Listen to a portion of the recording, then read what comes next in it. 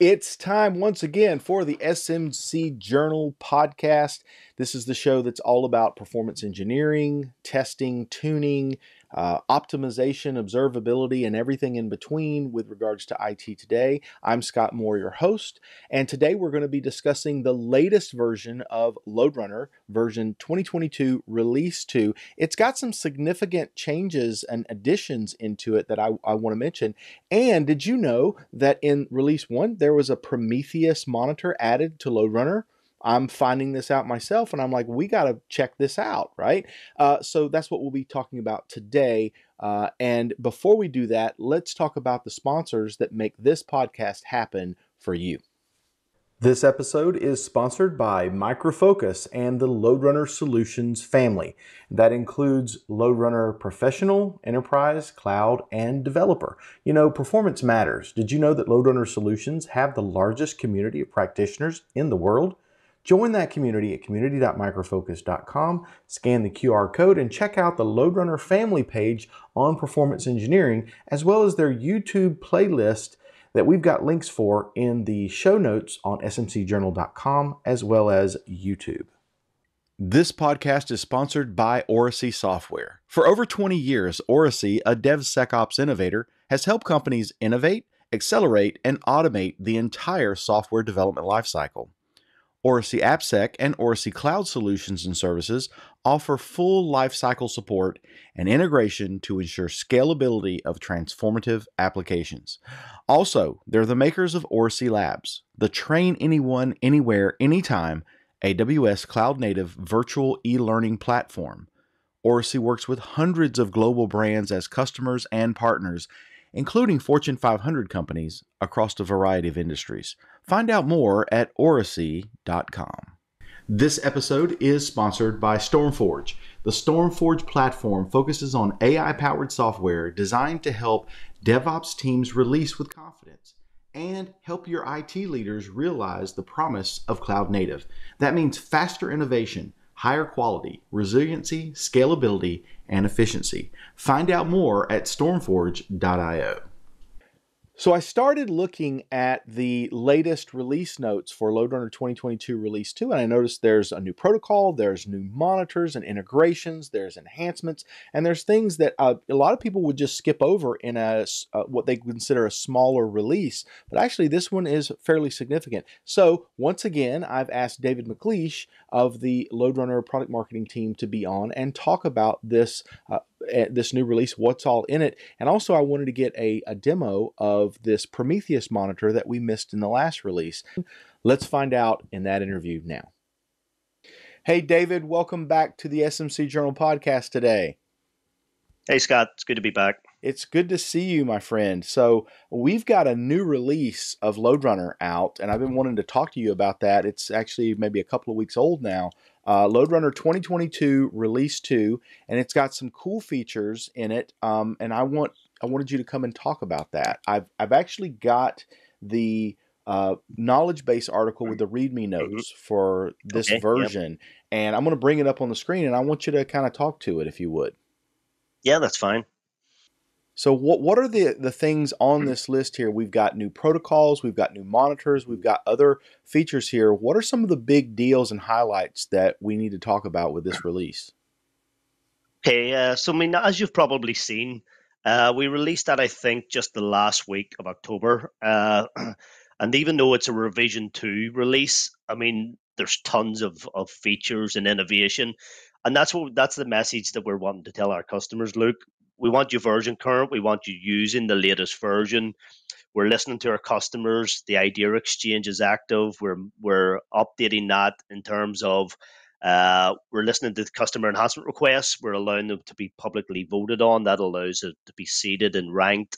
And then obviously we will continue that right the way through next year. So we will do the normal release cadence where we'll do a major, and then we'll do an R1 and an R2.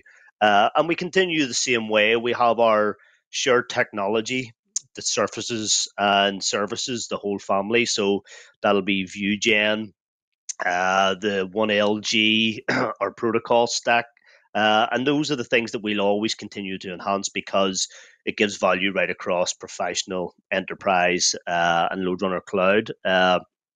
So again, I'd really like to emphasize on the protocols. It's one of those things that it's almost taken for granted now that LoadRunner has the largest protocol stack or technology stack. And the last release, we added a new protocol, which is the .NET Plus. And again, tons of requests for this. We had lots of customers asking about this because Microsoft made a change. So our traditional .NET protocol couldn't hook into that. So we had to create a new protocol stack called .NET Plus, and that encompasses the .NET 5 and 6.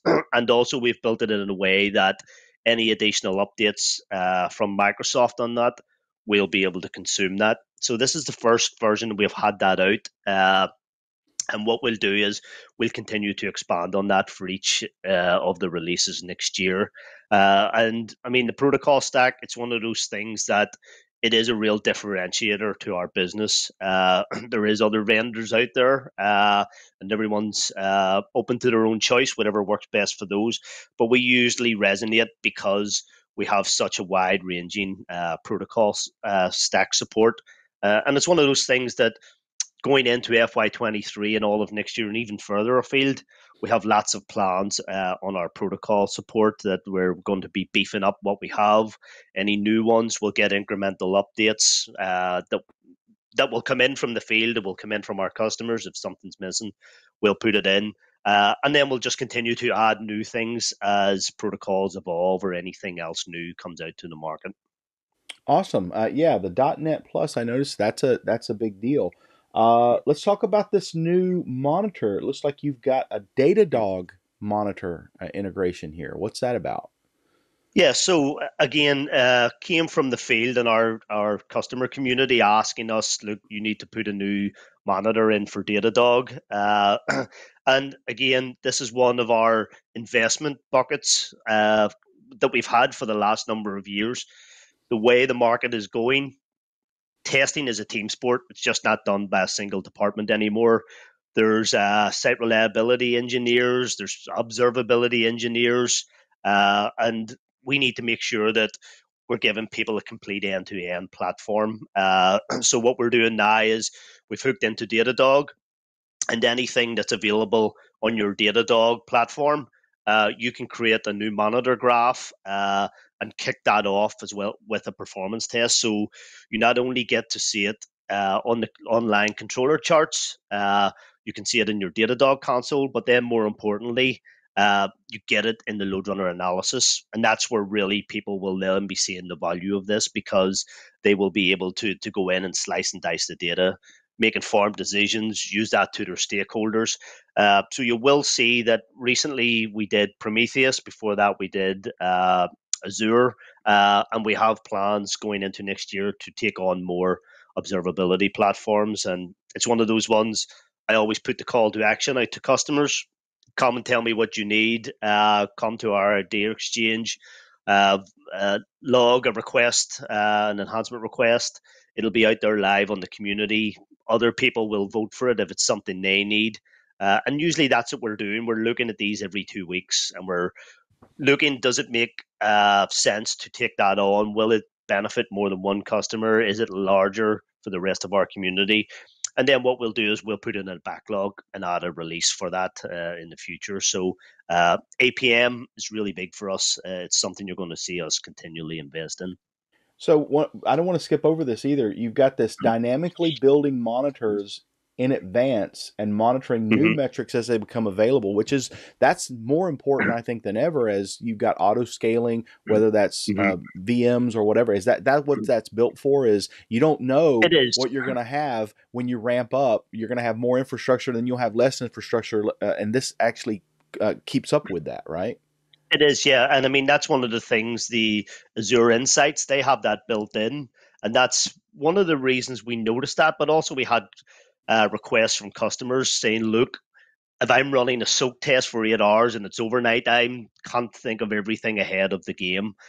So what we do is we use regular expressions to look for certain patterns and conditions. So you think if you were creating a test in our controller, building a scenario, and you went in and you were wanting to add some host monitoring, but you maybe thought that maybe just capturing one browser window would be enough. But what happened if during that test multiple browser windows opened or other metrics were collected that you hadn't thought of?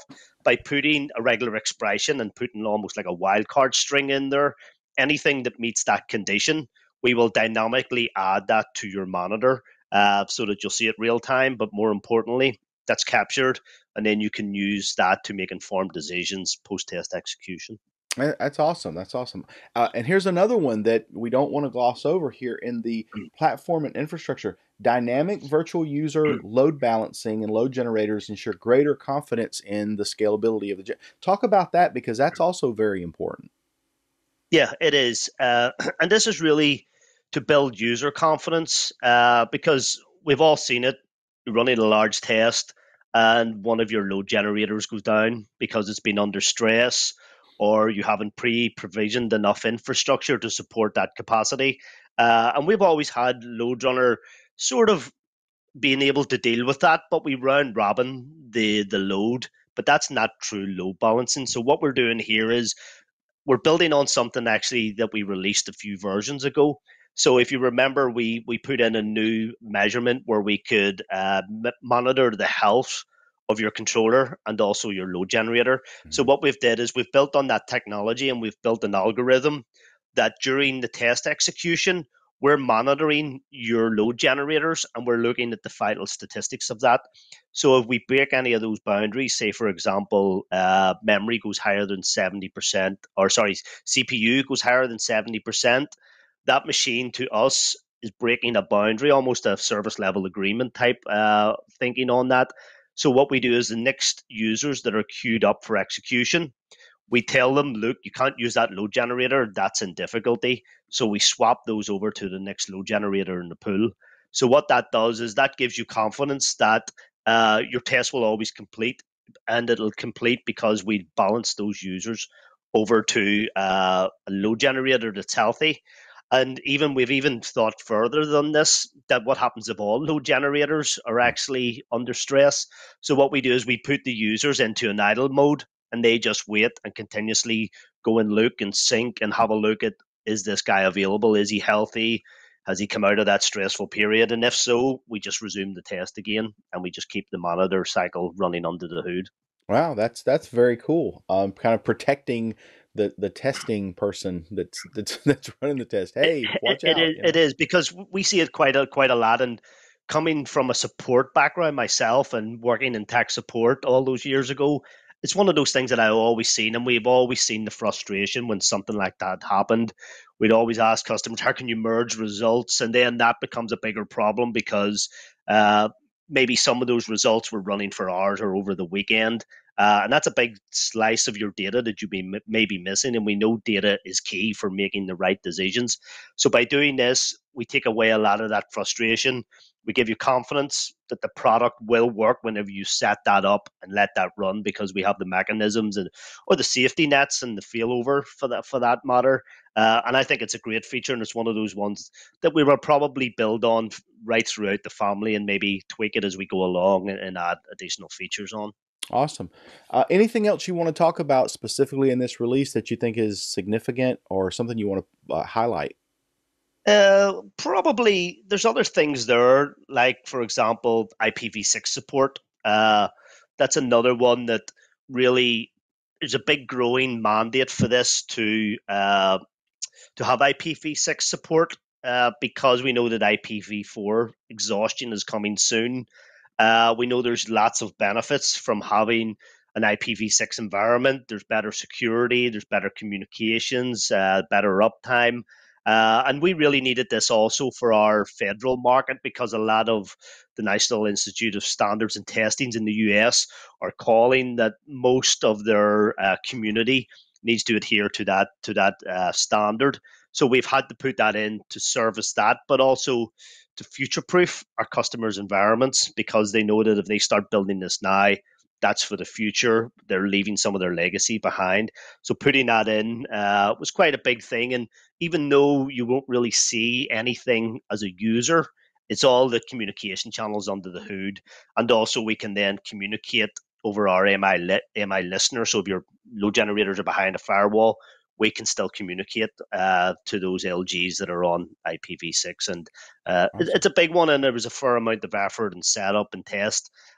Even though you as a user don't really see anything, but I'm sure the administrators at your company, the security people at your company, infrastructure people, they're all pretty happy that we now have that support in place. Cool, cool. So I want to also highlight there was some significant additions in the last release as well. One specific one that I was interested in, we just didn't have a chance to get you on the show for it till now, is the Prometheus monitor that's built into LoadRunner. Can you talk a little bit about that? Yeah, same sort of story. This is really resonating in the user community. We've seen a pretty fast adoption from that. We've seen people voting for that on our idea exchange. We've seen our pre-sales people out talking to customers in the field. They've seen people with that already out there and being used pretty extensively. And we're also seeing it from a lot of other channels. So all of this sort of snowballed into saying, we need to put this to the top of our priorities, because there was lots of other vendors that we still have for consideration, but we needed to support that. And it's the same sort of thing that if somebody is using that and they need to take the measurements or need to couple that observability with their performance testing, then we needed to make sure that we had a monitor that can support that. So similar type to Datadog and to Azure. During your scheduling or the creation of your scenario, we have a new option there to go in and hook into a Prometheus platform. And then really anything that's available on that platform, we can collect that. You'll see it real time again. You'll see it on the Prometheus platform. And then more importantly, you have it in LoadRunner analysis, and you'll do your setup on that. And pretty happy to share a little demo on that, and we can talk and watch through that. Yeah, let's go to that demo. I've been wanting to see this for a while. Let's go to that now. So this is standard controller. I have a real simple test, just one script here, 10 users to run for 2 minutes, and then we'll ramp them off. But the interesting part is when I come into the run tab, you see we have a new Prometheus graph here that was added in the release before last. The last release we added Datadog. We can do another video showing that. But if we come into the controller charts, we have an option to add measurements. And if we look here, this is just my machine running in one of our labs. And to connect, it's pretty simple. It's the host URL and the default port, which is 9090. We are going to have another option to allow you to connect to secure Prometheus. So you will see another toggle option here to turn on and turn off HTTPS. But if we look at just adding measurements, if we take one of these are all of the measurements that are available for us to consume from Prometheus. There's a limit here on adding 50 just because of the real estate needed to display all of those during runtime, and then the amount of actual results we would need to collect and collate and display in LoadRunner analysis. But if we look at something really simple, and we'll just look at the GC duration seconds. If I was to add this as it is, what we'll see is we'll just pick up the first measurement that matches that. But to allow us to get more granular detail, we have a custom option, and the custom option allows us to support Prom SQL, and we do that through the regular expression. So if I go back to my, just before I select any measurements for this run, if I go back to my Prometheus server, you can see here, this is what I'm going to measure. And you can see there's different quantiles that we are able to collect and filter on. So if I was just to add the base, which is this guy here, it'll just pick up the first in this. But if I wanted to actually filter that down a little bit, say maybe only collect this guy, we can use PromSQL in our custom option on the controller to actually pick up some of the values on that. So by doing that, if I come back in, I can click on custom, and then we just basically need to pass in what we want to filter on, and this is our regular expression here. And if we OK that, it gets added to the chart. I'll maybe add some other things as well, just so that it looks like we're collecting more data during this run. So let me just select another, add all those to the chart, and OK that, and start that scenario. And while that's running, I just want to jump back into Prometheus and just show, if I was to then, you can build up this using the Prometheus, and you can come in, turn on autocomplete, and then you can then start, for example, typing in what you want to build up in your command. For this one, we'll just show you, I'll just do a paste job, and we'll execute that, and you see that it then just goes and runs that PromSQL and filters that down just to that measurement there. And if I just come back and execute that, and anybody that's not familiar with Prometheus, they have the metrics explorer here, which basically gives you an option about everything that you can go and measure and collect data metrics on. So if I just come back into my controller, you will see these are the standard charts that are running, and we're just collecting data points as we go along. And here's our load test graph that we are getting from the Prometheus measurements. If we let that just run through to completion, and then what we'll show is we'll actually show that we have captured those real time, as in they're displaying in the chart here, but also more importantly, and where we see the value in LoadRunner, is that these measurements will be then available as part of your overall results file, and then you will then open that in LoadRunner analysis, and that's where you then start doing your slicing and dicing and start making informed decisions based on what that data is actually showing you. Now, right here, and like most of our charts at the moment, we are simply just consuming the data from those other APM vendors. But we realize that there is a shift in the market, and maybe people are wanting to stay in their tool of choice. So site reliability engineers are wanting to stay in their platforms.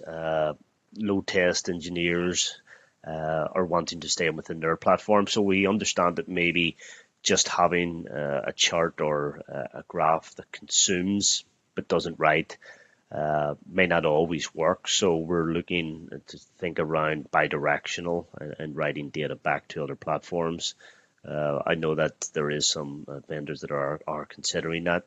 So it is one that we're having to think about as well. And we would like customers to let us know what they think. Let's use these APM support that we already have in place. Let us know what you think of them. If there's anything we need to refine or change or add on, we're always happy to have that real and honest feedback from our user community. So now that the test is run and completed, I've just opened up the results within LoadRunner analysis. And this is where we actually get the most benefit. So the default is just a normal summary report that we add, but the real strength in LoadRunner analysis is that you can add all of the data points that you've collected. So if we just come in here, we can add a new Prometheus graph that just went in and selected those measurements that we added during the test run.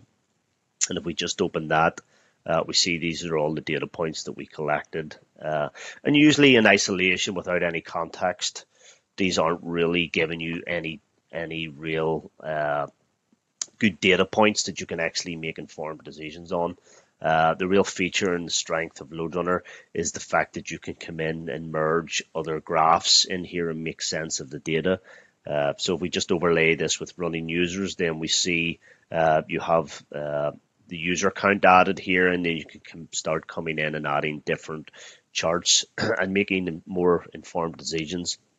And then obviously you don't want this data to live just in your controller or within your department. So then you would go in and just go ahead and generate the HTML report from that, which just create that, wrap it up, and now you have a HTML report, which then has your measurements that you've collected and also any overlays and charts. And then this is what you can then use for your stakeholders. You can use it at your stand-up meetings, and that then gives some additional value to your measurements. And like all of our graphs and all of the new APM vendors that we support, again, we start out in LoadRunner Professional. It's where the integrations team are. We can build them and release them to market quicker, and then we will consume those right the way through the rest of our family, so into enterprise and then into LoadRunner Cloud. So again, real call to action. Let us know if you're using Prometheus. Please use the integration. Let us know what you like. Be honest. Let us know what you don't like. Let us know what you want us to fix or to add going forward.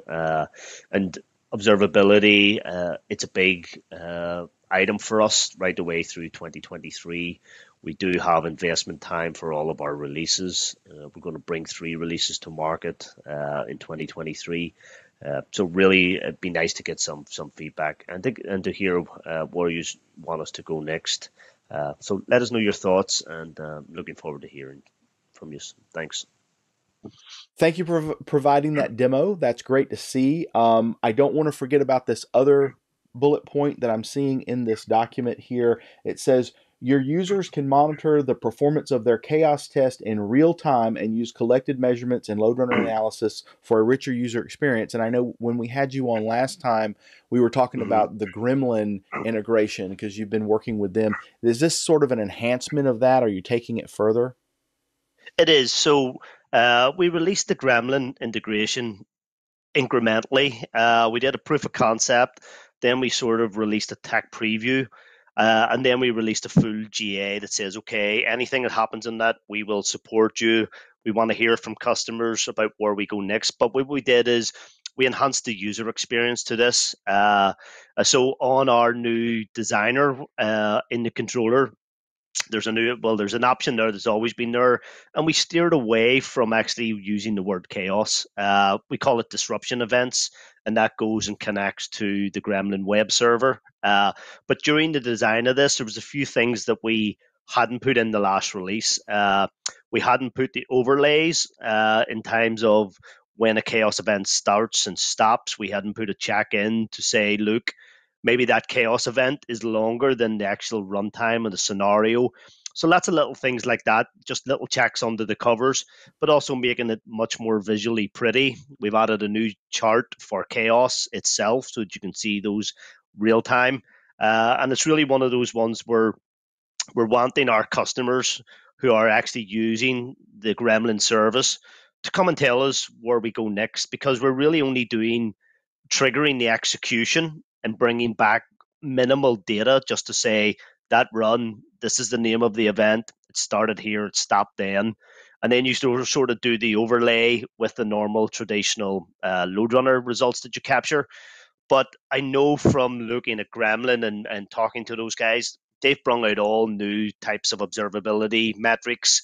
They've released their golden signals feature, and we really want customers to tell us where they go next, because a lot of customers, when they're running those, they're probably inputting observability notes. They're putting in whether that passes or fails.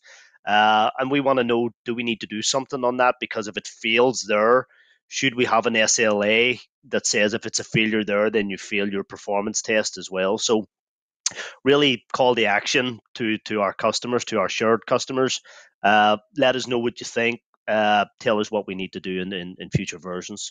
And It gets a little complicated in my mind in a way when you think about the load generation is then creating a chaos event that then has to look at some observability metric that then ties back into the load tests that kind of levels everything and says, wait just a second, based on what I'm seeing. That yeah, seems seems a little hard to pull off, but it does. But I think anything that's really available on the Gremlin API and it's stored there, we can retrieve that on the public API. So if it is something that people want to see because they make an informed decision of it and they'd like to make it in context of their performance test, let us know. Because if you also noticed that just after we released the Professional and the Enterprise, we also released LoadRunner Cloud, the latest version of that, a few days later.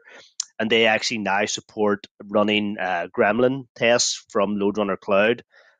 So again, it's one of those things. It's evolving right the way through our product set and the entire family. And if there is something there, then we want to build that in and give value to customers that's using that feature. I love the fact that you continue to say, and you've said in previous shows, we want to hear your feedback. Customers, tell us what you need so that we can provide it for you. We don't know that you need it until you tell us you need it. So I love that. Listening to customers is important.